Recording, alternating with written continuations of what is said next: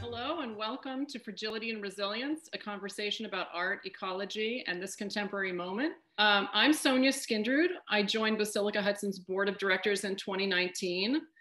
Founded in 2010 by musician Melissa Oftermar and filmmaker Tony Stone, Basilica Hudson is a nonprofit multidisciplinary art center in Hudson. Basilica Hudson celebrated its 10-year anniversary in 2020 with the expansion of Basilica Green, our commitment to cultural and environmental advocacy and action. This month, we're excited to partner on important arts and ecology programming with the Thomas Cole National Historic Site and the Olana partnership at the Olana State Historic Site in celebration of the Cross Pollination collaborative exhibition currently on view. This merging of arts and ecology is central to our expanded mission, and it's an honor to partner with these leaders in the region and to be a platform for the amazing artists and scholars who explore this intersection. Before we begin, we'd like to recognize the Indigenous peoples who lived on and together with this land before us. It is with gratitude that we acknowledge that we are gathering on the ancestral lands of the Mohawk and other Haudenosaunee peoples, as well as Mohican, Lenape, and other Algonquian speaking peoples. We pay honor and respect to their ancestors past and present as we commit to building a more inclusive and equitable space for all. We respect the enduring relationships that exist between these peoples and the land and waterways. And now I'm very happy to introduce Kate Mancaneri, curator and director of exhibitions and collections at the Thomas Cole National Historic Site, co-curator of the Cross Pollination exhibition, who will co-moderate this panel.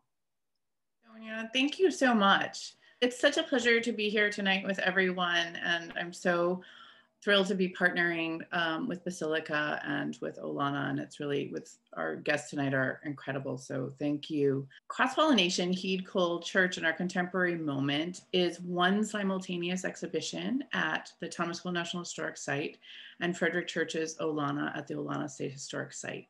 It explores the interplay between art and science across generations. And I really hope, if you haven't seen the exhibition, please come and see it. But it's on the occasion of this collaborative exhibition that we are having this series of talks. And the exhibition itself includes over 85 works by 25 artists, and it will be on view through October 31st. So come and see it. It was created by the Thomas Cole site with the Olana partnership at Olana State Historic Site and Crystal Bridges Museum of American Art. The national tour is organized by Crystal Bridges, and support for this exhibition and its national tour is provided by Art Bridges. Additional major support has been provided by the Henry Luce Foundation and others. Thank you. So as I was saying, cross-pollination explores pollination in nature and ecology through artworks. And we also consider pollination as a metaphor for the interplay between art and science and relationships among artists across generations. So we start at the two historic artist homes with the 19th century artist Frederick Church and Thomas Cole and Martin Johnson Heade.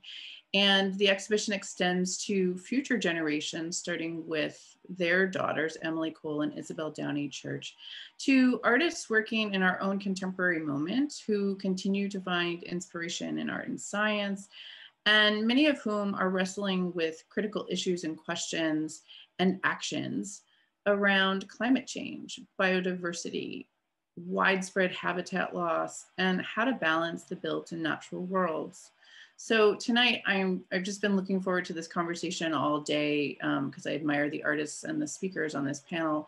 But tonight we'll get to hear from the artists in the exhibition, and the artists that we selected for this panel address ecological loss, but also resilience. And I feel like that's really important. Sayler Morris created a site-specific installation of Eclipse.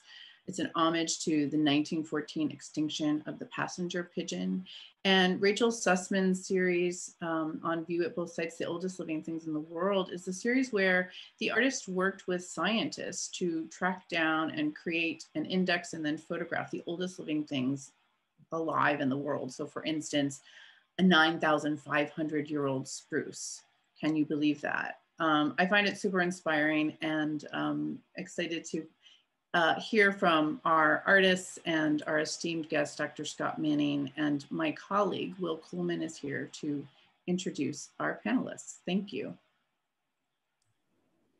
Thanks, Kate, and thanks all for being with us today. On behalf of the Olana Partnership and my colleagues in the New York State Park System at Olana, I'm very pleased to be in partnership with the Thomas Cole National Historic Site and Basilica Hudson, as well as the other national venues of this nationally touring project, of which we're very fortunate to have the fullest realization, with many works unique to our region in the Mid-Hudson Valley, many new works made specific for our installations across the Hudson River Skywalk. So there's much to see in the heart of it all here in the Mid-Hudson Valley, with so much art history and art present. That's been one of the most exciting things about this project to me as a specialist in 19th century American landscape painting, seeing how the past is not past. The past is very much present in the work of these speakers who are with us today. We see artists historic wrestling with environmental loss and change, the railroad, the toll of industry, and already some of the concerns of the present manifesting in the work of Cole Church and Heade, as well as their daughters, Emily and Isabel Downey Church. So it's really exciting to see the continuing relevance of these sites we know and love, and to see how these contemporary works speak uniquely in these historic artist environments that were always sites of contemporary creativity. And we greatly appreciate the partnership with Basilica Hudson in helping to share that message with a wider audience. Please do come and see these partnered installations before October 31st, when the show then travels to the Crystal British Museum of American Art in Northwestern Arkansas. There will be a Q&A at the end. Please do at any point along the way. Feel free to send in a question in the chat function below, and we'll do our best to get to them. And I will introduce all of our speakers at the opening before turning to each of them in turn. The New York-based artists Susanna Sayler and Edward Morris, known collectively as Sayler Morris, use diverse media to investigate and contribute to the development of ecological consciousness. Sayler Morris are also founders of Toolshed, housed at Basilica Hudson, and the Canary Project. Rachel Sussman is a New Mexico-based artist whose critically acclaimed decade-long project, The Oldest Living Things in the World, combines art, science, and philosophy. We're living with her remarkable work, Antarctic Moss, in Isabel Church's sitting room at Olana. Dr. Scott Manning Stevens is a citizen of the Akwesasne Mohawk Nation and associate professor and director of Native American and Indigenous Studies at Syracuse University, with primary interests in Native American cultures of the Northeast from the pre-Columbian period to the present. And now let's turn it over to our friend Sayler Morris. So coming to you from our studio here at Syracuse University, we're going to share our screen here and take a very quick walk through our practice before pausing on Eclipse, the work that's being exhibited at Cole's site as part of this exhibition, and turning briefly to some work and directions that we're heading in now, with an emphasis on landscape, how we think about time, and that's a real overlap with Rachel's work, how we think about keep time. The Thomas Cole site provided another interesting challenge, and we'll show you how to resolve that project there. So these are just a few slides that are from our original research on the project when we were looking at images of the passenger pigeon. They were written about, but not really photographed in motion. There's a couple images of Martha, who was the last living passenger pigeon. For example, this illustration and this contemporary image by Walton Ford. The bird itself, we're going to show a very short clip, and the animation relied on this. It's a CGI model of a bird. So there's actually 250,000 individual birds in the animation. Originally, first they're dots, and then they take this form that we use the CGI model for. Again, some more of our research for the piece, and we'll show just a few seconds of this piece. So the birds come from far off and they inhabit this tree. It's a form of a black locust. And then they kind of become like the leaves of the tree. They kind of inflame the tree for a while. And then at a certain point in the video, it's a 7-minute loop, they start to ascend. And there's a kind of shift in tone to the sound piece as well at that point. It becomes almost triumphant. And then they ascend upwards. in increasing numbers. So they mentioned there's 250,000 of them. But then there's an arc, and then slowly they start to fade until the numbers start to diminish and they slow down. And then it's, you know, it's a parabolic arc basically. And then there's just a few, and then there's just one going across the sky. So go see it at the Cole. So just briefly, at the Cole Museum, we faced an interesting challenge. So when we first walked into the site, we realized that you spend a lot of time looking out the window, because that's where the views that Cole painted actually are. It's sort of uncanny to see those views in real life, what he painted in his landscape representations. So we knew we wanted to situate the piece outside of a window, and the best opportunity seemed to be in Thomas Cole's bedroom itself. And so yeah, this is just an animation that shows how it would work. And that's how it looks on site. And we also have a photograph there, as well as a publication that we originally made for the show at Massamoka. And I just want to, you know, give thanks to the curators of this exhibition. It's really fantastic, and yeah, just encourage everyone to go see it. So we're basically out of time, and we intend to keep to our time. I do want to just note that the direction our practice is currently taking is to think about place-based investigations and how to represent places visually that encompasses the full depth of a place, which really is a decolonizing effort, because that means not starting with these kind of colonizing dates, 1620 or 1859 or whatever in California, 1849. And so we've been experimenting with that and often taking the form of collage. This is a project based in South Park, Colorado. And then recently we've been working on a project in the Amazon. And this is some collages we just made last week on a residency that we just finished like today. So this is brand new work here. So I think we should wrap it up there and turn it over to Rachel, who we're very honored to be on a panel with. Last little thing, Toolshed is the equivalent of the Canary Project. That's our current platform for activist work, and it's physically located in Basilica, Hudson, and in Hudson, New York. So thank you both so much, and thank you to all the institutions that put this together. It's really an honor to be here and to share my work with you. So let's see. Okay, yeah, so 8 minutes is is not very much time to go through thousands of years of history, but we will do our best. So the work that I have up in this exhibition is from my project, The Oldest Living Things in the World. I have quite a number of other projects that I've done since then, working with scientists or taking science as an inspiration. But it all started with this tree. So back in 2004, I traveled to Japan, and I had just bought a new camera. I was fresh off an artist residency, and I didn't really know what I was looking for. But what I did know is that I was interested in expressing something deeper, ironically, using the photograph, which is literally a flat surface. But I was looking for something that would help to connect with the depth and breadth of the human experience through different disciplines. So I became interested in science as a kid. I've always loved nature, and I've been very interested in making photographs that express some philosophical sense or emotional sense of what was going on in a landscape. So I ended up having the most tremendous experience visiting this tree. It's called Jomonsugi. It's said to be around 7,000 years old, but more accurately, it's closer to 2,180 at the time. And it's on this remote island called Yakushima. And I went on this adventure not knowing what to expect.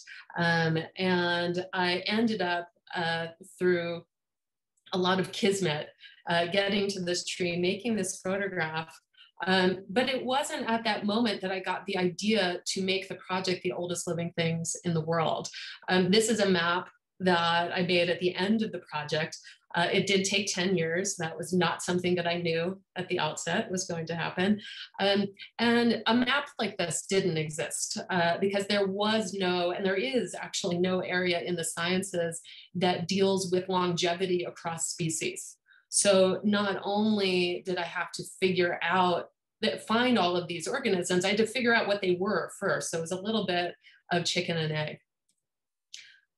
Once I got started on the work, I got to experience something that was really a transformational process for me that involved a lot of pushing myself beyond my comfort zone. This is a 100,000-year-old seagrass meadow in the Balearic Islands in Spain. But I had to learn to scuba dive. I actually learned to scuba dive a couple of years prior to that, photographing a brain coral, which, you know, for some people who love the water, that's not a big deal. But if you have a fear of deep water, there's a lot of things to overcome. The beautiful thing about that was that I felt such a sense of purpose in seeking out these organisms, which I really think of as our elders. And as you noticed on the map, they're on every continent. So that was one of the more remarkable things that I found doing my research, that these organisms really do exist all over the planet. This is a baobab tree in the Kruger Game Preserve in South Africa that's around 2000. And, you know, before, I don't want to leave anybody in suspense of what is the oldest known living thing. It is some Siberian actinobacteria that has been living in the Siberian permafrost between 400,000 and 600,000 years. And how can we get away from the subject of climate change? This has lived in this environment in the permafrost, which we are finding is not actually, in fact, permanent. This image is of some lichens growing in Greenland. You know, sometimes I'm on these amazing adventures to these really vast landscapes to find something really rather diminutive. And in this case, you know, I love these lichens because they grow 1 centimeter every 100 years. So a big part of this project is finding ways to connect our humanity to these organisms that have lived these incredibly long lifespans. The reason that, oh, I'm not sure if I mentioned, all of my subjects are 2,000 years old or older. And the reason I chose that number was in part to draw attention to the shallowness of our human timekeeping. You know, why is it 2021 right now? What does that actually mean in the broader context of understanding life on this earth? This is the poster child of the project. This is called the Ureta. These plants live in the Atacama Desert in Chile. This one is approximately 3,000 years old. And these are shrubs, by the way. They're not moss covering rocks. Really, really remarkable organisms. This is clippings taken from the Tasmanian Lomatia. This botanic garden in Hobart. I was not actually granted permission to see this one plant in person because there's literally only one of its kind left on the planet. So it is also growing clonally, meaning that it's self-propagating. So for me, this is one of those sort of mind-blowing moments where you have this organism that is critically endangered. You can't get more critically endangered. There's literally one left, but it's also theoretically immortal because it has continued over these many thousands of years to reproduce itself clonally.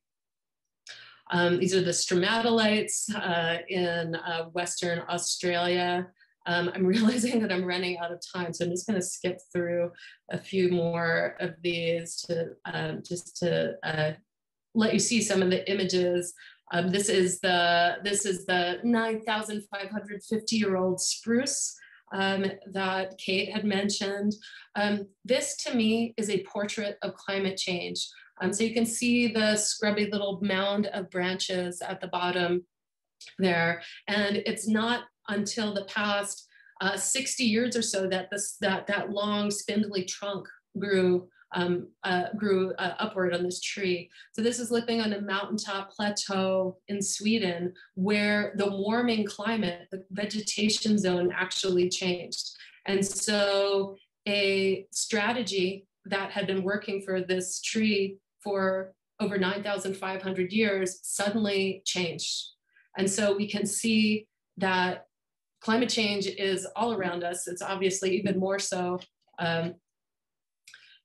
when we look at the news these days. You know, I'm sorry, I'm realizing that I am at the end of my time. So I am just gonna skip through to my last slide, or actually, let me just share this one. This is the Antarctic moss. If you can see the green on the downward slope there, that is a 5,500-year-old moss bank in Antarctica. Perhaps we will chat about that more in the Q&A. And lastly, just wanted to leave you all with the idea of intersecting timescales. And this is a photograph of me taking a picture of a 13,000-year-old shrub oak in California. And somehow all of these moments coincided where you have the click of the shutter, say 60th of a second, you have this 13,000-year-old organism, and then you have me somewhere in between, and yet they all came together to share this moment. So my hope is that by connecting with these organisms, that people can start to connect more deeply with deep time. To me, deep time and connecting with long-term thinking is one of the most critical things that we can do in order to help change the direction of what is happening on the planet right now. So I'm gonna go ahead and stop my share. Thank you all very much, and it is my pleasure to introduce Scott. So hello, thank you. Sego Skonagoa. I'm here in Chicago, actually. Normally I'm at Syracuse in Haudenosaunee territory in New York State, where I live and teach. But I'm delighted to be part of this meeting and this conversation, which I think is really timely, if not urgently so. And thank you very much for including me. So I'm going to share my screen as well. And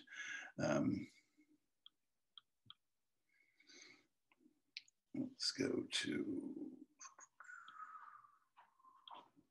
hopefully you can see that. And so I want to talk about some intersections here of the contemporary work we've just been looking at, and also some of the historic work that it's put in conversation with in context, both at the coal site and at Olana. I've long been a fan of Hudson River painting, and as a scholar of visual culture and Native American studies, I've always been a bit curious about Thomas Cole and some other artists' use or kind of deployment of Native American figures in their art. It's often been noted that the figures they seem almost incidental, except I guess the exception would be if you know the commissioned paintings that illustrate scenes from Cooper's Last of the Mohicans, which I can say a bit about later. There's one of the only areas where you have groups of Native people, as opposed to this very common solitary Native figure.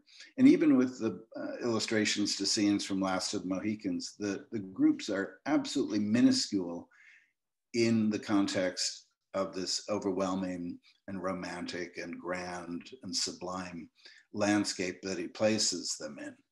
And so, as I said, the images of Last of the Mohicans, they're particular. They're not typical of Cole, and they were commissioned because they're parts of a famous national book at that point, and as I said, made to order.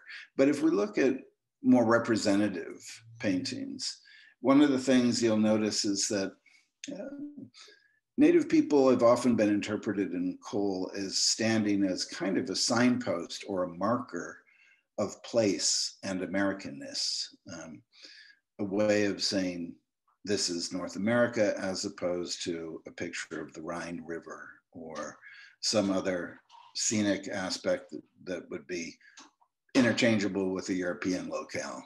And so you have that just kind of very basic notion of how to mark place using a native figure. But it's also been, you know, people have given him more credit than that, to say that there's something romantic in the sense of the solitary native figure, often contemplating nature, their smallness in the face of nature, and so on.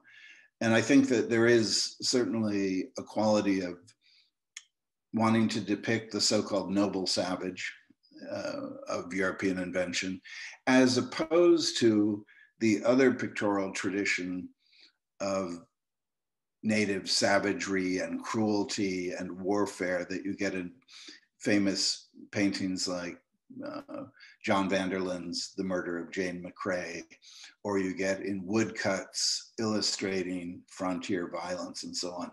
You don't have anything like that in Cole. You have this, as I said, kind of noble solitary figure seemingly engaged in the contemplation of nature.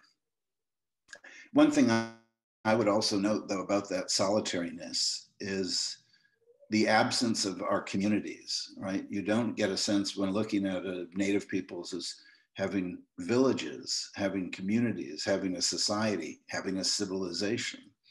They're much more like a kind of solitary wanderer in this beautiful space.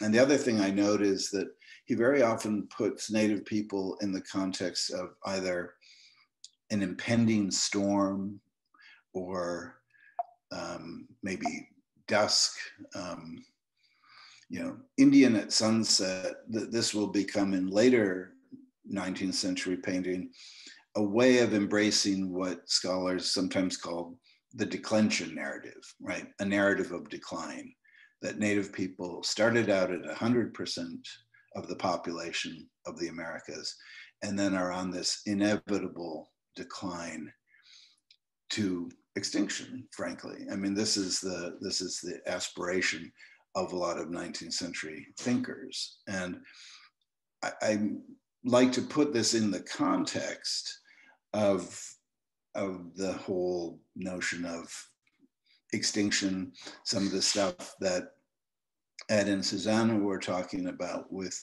the passenger pigeon, the sense of declension, removal, vanishing. There's a word, if you know me, you know I really hate that word vanishing Indian, because it just totally ignores the agency of that word, you know, as though native people, that we vanished. And in fact, the question we should be asking is, who vanished the Indian from the landscape? And so these pictures are evocative of this to me, but also make me think of what could we have learned in a way from these figures before they were ushered off into the sunset, off to the west, figuratively and in real terms. I think of other ways that landscape artists from the Hudson River School used landscape, atmosphere, as preludes to things like the oncoming Civil War. Famous Frederick Church painting, Twilight in the Wilderness, another Sanford Gifford, Coming Storm, both 1860. The country is on the verge of a cataclysmic civil war that will take hundreds of thousands of lives and displace many others. And I think of that similarly, that there's this notion of impending doom, that this is political doom in the case of both Church and Gifford, but there's also, I think, a way for us now to look at it through a different lens at the other coming storms. It's interesting, when I got looking at the Gifford painting, that I noted that there is a group of native people right here where I'm circling my cursor. It's very hard to see. There are some bark wigwams behind them, and they stand on the shore of a definitely coming storm. And one thinks the coming storm is not just coming for the Union and the Confederacy. The coming storm is coming for Native American peoples across North America. Remember, immediately following the Civil War, we have the Indian Wars, as it goes from one to another. A way of unifying North and South was to have a new common enemy, that's Native America, and a new goal, our lands. And so that coming storm, I don't think Gifford intended to be speaking to the issue of Native America. But again, it is very much part, when I look at that painting, of who is in the way of that impending disaster. Add to that, I think, of the impending environmental disaster. And therefore, I want to talk just briefly about two things that I wish any of those painters would have asked, at least of Haudenosaunee and other peoples in the Northeast, about our, what I would call an ethos of sustainability. This wampum belt, which represents a treaty from 1701 between Native nations, including the Haudenosaunee Confederacy, we call the dish with one spoon.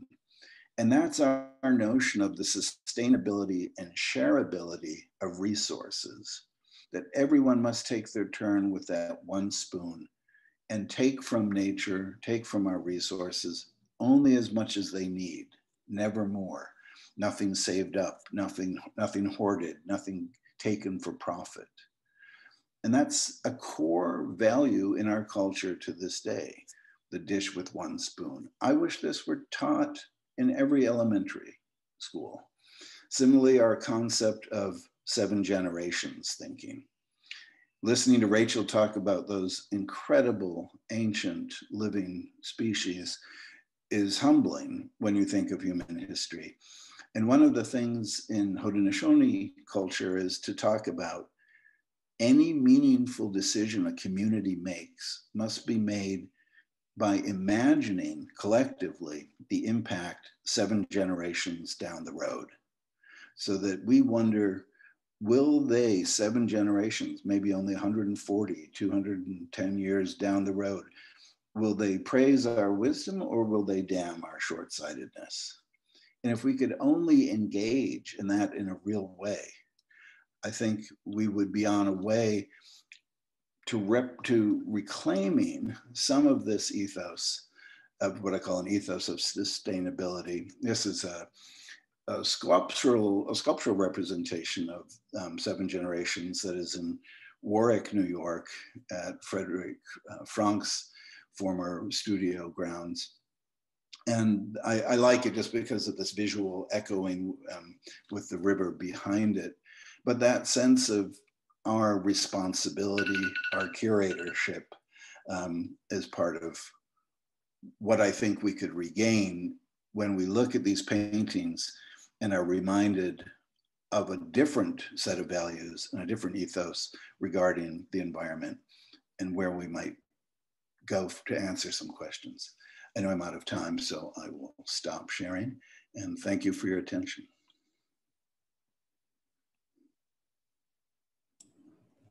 Thank you so much, Professor Stevens. Let's all turn our cameras and microphones back on and get into a conversation here. Please, those of you in attendance, feel free to send in questions via the chat. I know Kate and I will have some of our own. I'm certainly bursting with new ones beyond those that we prepared from all this rich context, all these layers you've added to our collaborative project. Would you like to start, Kate? Sure, yeah, that was just so fascinating. I too have all these new questions. We do have a set of questions to kick it off, and the exhibition Cross Pollination looks at the past, present, and future. So our questions are also going to follow this format. And we have 3 to start off with, and I'll just do the first one, but it definitely sounds like there are. For each of you, are there historic figures, artists, scientists, writers, thinkers texts or ideas that serve as a source of inspiration to you in your work. And Scott, definitely just what you were saying about asking about the ethos of sustainability is something I find really fascinating. So whoever wants to take that, but we're interested in how the past and what in history is a source of inspiration or something we should be looking at today. Oh, I'll share. For me, when I mentioned I was hoping we would get back to talking about that image of Antarctica, while I was doing my project, while I was actually traveling to Antarctica, I read Ernest Shackleton's book, The Endurance. And for me, it's an interesting, it was such an interesting moment to be actually in the physical place where he was. So that moss that I photographed was literally right around the corner from where his crew was marooned. So if everyone doesn't know the story, this was 100 years ago in the heroic age of Antarctic exploration, where everybody was rushing to do, to be the first to the South Pole, they were trying to be the first to cross Antarctica with dog sleds. That sort of thing doesn't really impress me. It's like, there's something very macho about like, well, I wanted the first, the biggest, the best. But what actually happened was his ship sank and his crew was marooned. They were nowhere near where they were supposed to be. And they ended up coming to their own rescue. So for me, this is such a beautiful metaphor. They set off to do one thing with a sort of very limited kind of macho idea of what their mission was. And then ultimately, they had to figure out how to save themselves. They were, as I mentioned, they were nowhere near where they were supposed to be. They had to, several of his men went in essentially a rowboat across some of the worst ocean in the world to find a whaling outpost. And to me, there's this moment of thinking about the perseverance that's required and the ingenuity and a sense of self that you would need to be in order to survive something as extreme as being dropped in Antarctica. And right now in this moment, we're all dropped in the moment of climate change. And we had all these ideas about what we were meant to do. And it's time in this moment to pivot into something else. And so I find that, I found that story really moving. Go ahead, Scott. Sorry, I was just going to say, as an object or a thing that I guess the wampum belts, the historic ones that I'm familiar with, not just the dish with one spoon, which is one I love, but the two-row wampum, the ever-growing pine wampum. These are things that have instructed our communities for centuries, if not millennia. And I think that the power of those mnemonic devices, which because they're not written language, demand you know them to speak them, right? I remember once my grandmother, when I had this, teenage moment of junior anthropologist, I was going to make tapes of her telling traditional stories. And she said, no way. And not because she had any fear of that, but she said, if you tape them, you won't know them. They'll just be in a resource. You could put them on a shelf and they won't be yours. They won't be in your head. You won't have memorized them and carry them, and you can't repeat them. You'll have to go look it up. And she said, that's not what it's about, and I feel like the same is true of the belts, that we have to learn them. It's our responsibility. Otherwise, they're just pretty decorations, but there's so much more than that. Yeah, actually, just related to what you spoke of just now, Scott, I think of Donna Haraway's work and Staying with the Trouble, where she, encourages us to really sense ourselves as compost. And her writing is just so evocative of, this kind of positive connection or possible connection with the earth and, getting our feet into the earth. I think apropos of what Rachel was saying, we definitely need new structures of thinking. And we very much believe in the connection between worldviews or thinking epistemologies and the way we are in the world, you know, the way we exist in it, the kind of actions we choose to take. And so for us, you know, increasingly, I think this has been trying to think an alternative to, you know, extractive sensibilities, colonial sensibilities. And so necessarily that has led us to a number of indigenous thinkers and, you know, Vine Deloria, Scott himself, Robin Kimmerer, and also representations of indigenous thought, which I think is interesting to think about. Someone named Eduardo Viveiros de Castro, who writes about perspectivism in the Amazon, which is a completely alternative way of seeing the world in his telling. But also how these are kind of refracted to contemporary thinkers. One that comes to mind is Edouard Glissant. And in particular, Glissant, who's a Caribbean writer, poet, theorist, novelist, put forth an idea of two forms of understanding. One, which he called in French comprendre, which has, like, you know, this sense of grabbing or grasping, and another that he coined the phrase donner avec, which means sort of like give on and with, is how it's sometimes translated. And Vine Deloria, who I mentioned earlier, once said that it's not just by becoming more rational about something, that we become more conscious of it.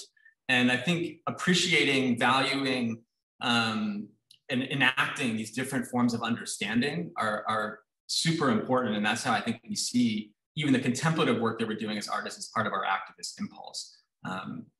So yeah, there's more thinkers we could talk about, but those are certainly some crucial ones. Thank you. Some additional fascinating layers for our interpretation. I'm so relieved to hear from Rachel that we're right to talk up the Shackleton story on our tours, and you've given us a lot to work with and think with there. Another question for all three of you is, what do you think are the most critical issues from a 2021 perspective? How do you feel like your work contributes to a discussion around these issues and contributes to conversations around loss and climate change?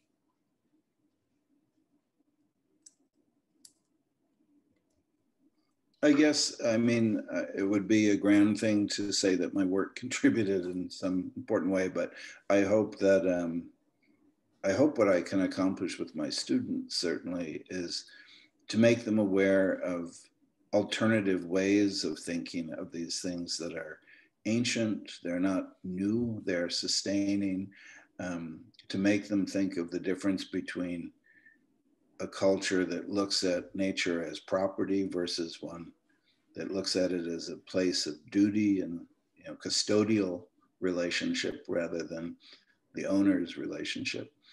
But I think if, and these aren't, you know, just located in North America, these are indigenous values in Africa and Aotearoa in Australia, South America. And there are all these voices that we're not listening to. And we're kind of expecting Western science to solve this still. And I think that might be a dead end. Yeah, I agree with Scott on that there needs, obviously we respect science or else we wouldn't even know what climate change is. You know, I think Western science has identified this problem, has used its data aggregating powers to see something that I think we wouldn't otherwise see. But there's something about the authority of scientific understanding as it applies to any number of disciplines, history, just the way we look at this world as a kind of means end proposition. And that's why I do think that you know, efforts of thinkers, artists, et cetera, are not marginal in this way. I think they're providing a different picture. I mean, I have to beg to differ with my collaborator. I think actually that science is one modality for understanding climate change, but I think many people who are actually connected with the Earth have been identifying these changes already. And it's that kind of connectedness and not, as Scott says, I think relying on science to save us from climate change, that we kind of need to move away from what I think is just a great deal of like worry into action. I think it's an error to demonize science. I mean, that's one of the values of Robin Kimmerer's work, is she manages to articulate a proposition whereby these two types of knowledges can coexist. So I think there's possibilities for that. I'd like to build on everything that you all have said. You know, for me, making the Oldest Living Things project, my hope was to help create a personal relationship with these organisms, so that also it wasn't just humans are bad. Humans are bad, and so because we're not going to create anything from a place of punishment. I completely respect and rely on the science, and my own personal path has actually led me. I'm now in a program at the Center for Sacred Studies where studying earth-based ways of prayer. And you know, for me, if there was one thing that I would want to share with everyone that I feel like is a path forward out of the crisis that we're in, it's to do our individual healing work. You know, humans have so many, you know, speaking of 7 generations forward and 7 generations back, we have so many generations of trauma. We have so many generations where we have made the wrong choices, or we haven't done the personal work and sort of vomited it up to onto the next generation. And we are here at this critical moment where we do absolutely need to take into account everything that is happening from an environmental standpoint, just as much from a social standpoint. And my personal path keeps coming back to, you know, if we can make a safe container to heal ourselves, we're going to start making really different choices as a species on the whole planet. Yeah.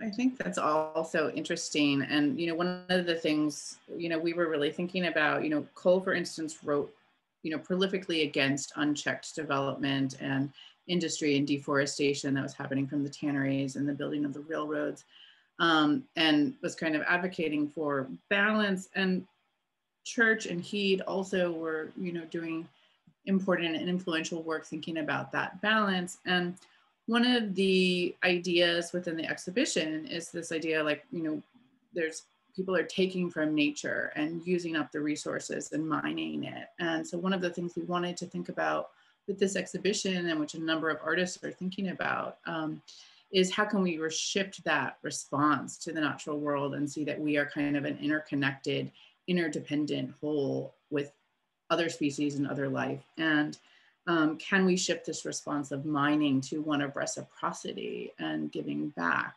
And what does that mean? And so I guess, you know, what does that, you know, thinking about the future, like, it's one thing to talk about all of these ideas, and but, you know, in thinking about actions, are there specific things that any of you would recommend to our listeners or our communities to take action that will empower difference? And I think you all have kind of touched on some of this already, but if you have more to add to that, it'd be wonderful to hear your thinking.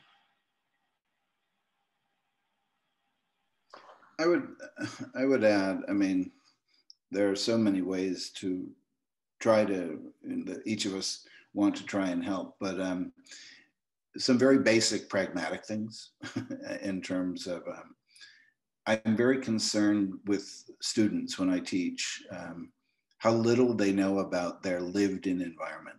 So there's units to every part of my big introduction to Indigenous studies, and one of them is on Indigenous people and the environment. And I always offer, to their surprise, the day of the test, that any one of them can get out of the test with a passing grade if they will take me outside on campus and identify 5 plants. And no one has ever taken me up on it. And I said, it could be anything. It could be dandelion, oak tree, pine tree.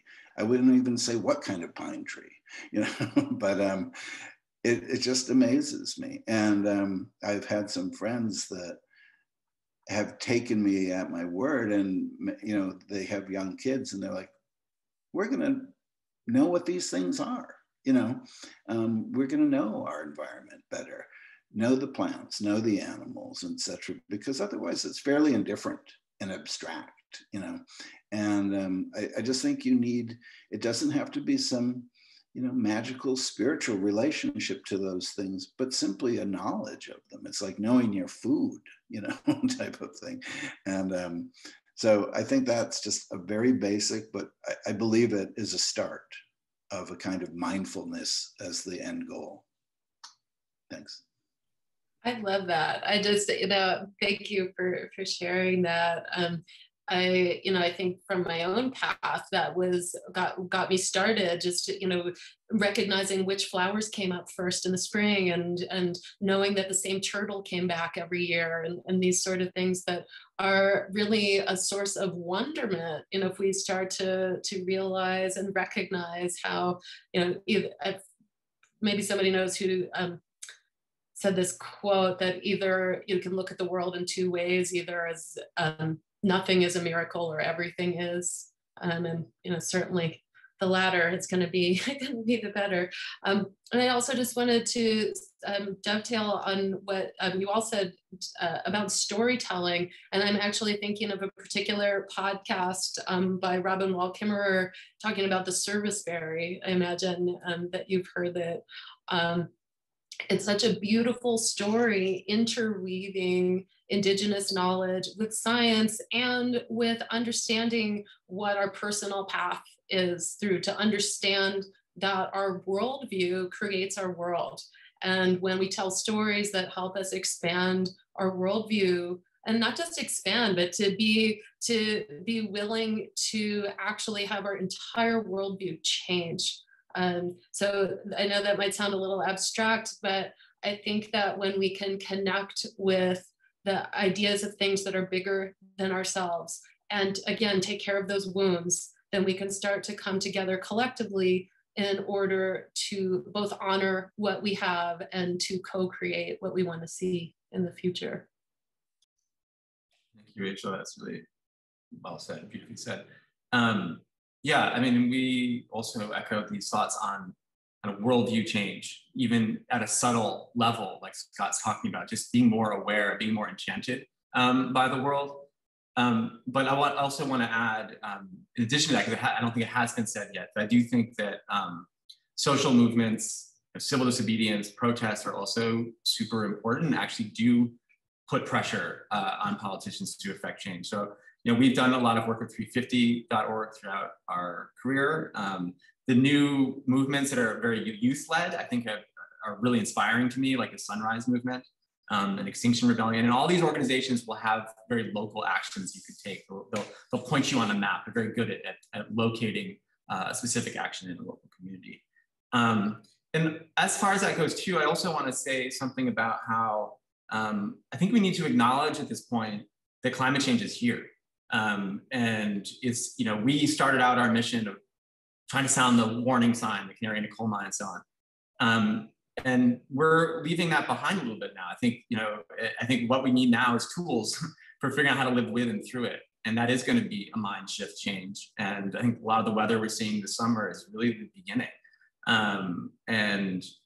So given that, I think efforts to support local resiliency and community building are very real ways of addressing the climate crisis, say, or you know, dealing with the future. And so there's a number in the Hudson. We're really blessed to be moving to the Hudson Valley, where I think there's a lot of critical mass of these types of engagements. You know, just to shout out some of them, like Soul Fire Farm is really inspiring to us. Media Sanctuary in Troy, New York. The Partners for Climate Action in Hudson Valley. Basilica Hudson itself, the way Basilica is reconfiguring its mission around these problems is super inspiring, and we're proud to be a part of that. And Toolshed itself is really thinking about local resiliency. How do we build the commons? You know, how do we, you can opt into the commons in a way you can't opt into world capitalism. You can build common resources in local communities, and that's really empowering. That really feels like something you can do. So I wanted to mention that as well. There's so many rich layers here to think with.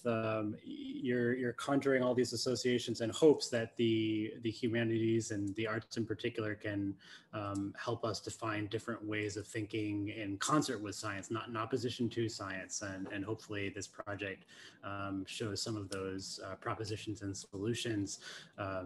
We see in this project responses to historic trauma, as well as a word that Rachel brought into the project, and you make me think of this powerful Gene Shin installation at Olana, where we are naming names, knowing names of plants, as Scott says, the hemlock, where we have the historic trauma of the tanneries, decimating millions of that species, and the current trauma of the hemlock woolly adelgid. Can nature itself have intergenerational trauma? So many things to think with here. We have one listener support attendee submitted question that maybe can be broadened out to all. My colleague Liz at Olana directs this initially to Rachel, but we can expand outward. There's curiosity about the process for all three of you in your distinct but related projects. How do you, in the most instrumental way, find the focus of your work, make the work, find that inspiration, and carry it through to an audience? Thank you. I actually, in all my excitement, I actually skimmed over what I had intended to share about an action that we can do. So I'll just add that first. I would highly recommend to everyone who doesn't have a garden to garden, plant trees, investigate native species in your area. There's no better way to connect with nature than to be in nature itself. And there's something really special about caring for even houseplants, caring for plants, but getting your hands in the soil in the garden is a really special experience. Yeah, so for me, for the Oldest Living Things project, I shared a little bit in my talk that, I didn't know what I knew I wanted to do something, I just didn't know what it was. And so I think of that period as being in creative churn and just being in a place of openness and investigation and trying to see what felt right, like what really really caught that creative spark for me. Because if you don't love what you're doing, it's way too much work. You can't force yourself to I mean, plenty of creative people sort of force themselves into projects. For me, one of the most exciting moments was realizing that this didn't exist as an area of science, of study in the sciences, like looking at longevity across species. And so thank goodness I live in the internet age, because this would have taken my entire lifetime if I'd come up in a previous generation trying to do this work. Did a lot of Google searches. I spoke to, the first scientist I spoke to was in the New York Botanic Garden in the Bronx, who told me that I thought I'd have one scientific collaborator. And he said, nope, nobody does, this is too broad. We're not qualified. So that meant I had to become qualified, which was, was really exciting and daunting as well. So, I searched for scientific research papers, published scientific research papers. I really wanted the science to be accurate.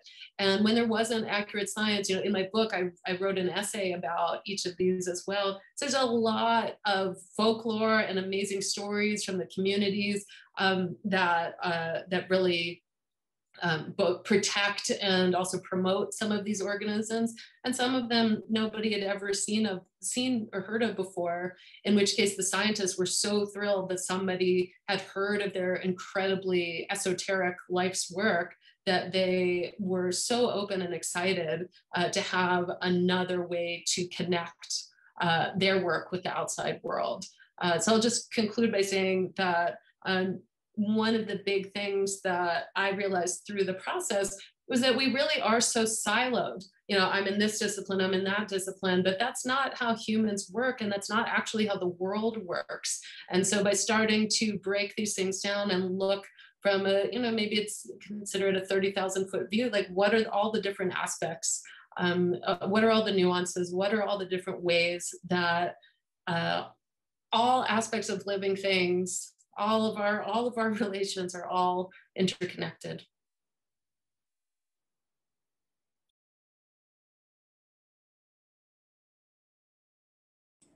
No other takers for that process question? There's a curiosity about how you find your subject. I would say, I mean, since I'm not an artist, that in my own scholarship, one of the things I'm most interested in doing is finding things that from the distant past, from archives and museums, and following the trace of their legacy and how they interact with the contemporary world. So when I look at some of those coal paintings, I'm not so interested in the elusive notion of regaining his intention at putting a native figure in there, as I am looking at this beautiful painting and asking the questions that I want to ask of it today. You know, what would I want to know from that native figure about that landscape? And the same with a wampum belt or a missionary tract describing Haudenosaunee culture in the 17th century. I want to try to find, how does it relate to us, if at all, and bring it into contemporary life and the lives of my students and others.